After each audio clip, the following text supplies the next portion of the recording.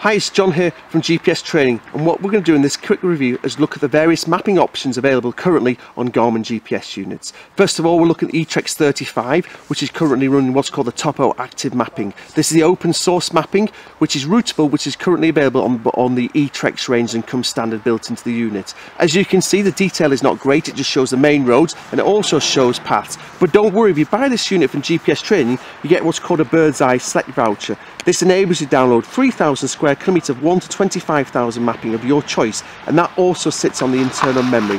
And therefore you've got the overview for the whole country with this Topo Active mapping and the 1 to 25,000 mapping in the areas you walk in the most. The second and most popular option is the 1 to 50,000, which we've got currently here on an Oregon 650.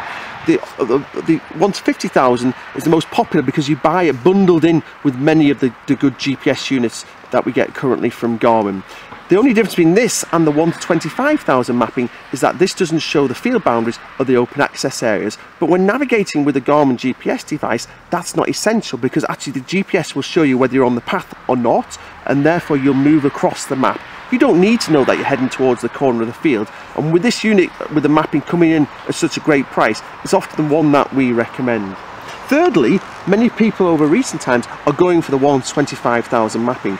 This Montana 610 has come with 1 to 25,000 mapping for the full UK on a micro SD card. You can upgrade from your 1 to 50,000 card into this if you wish to, but it's a lot more expensive.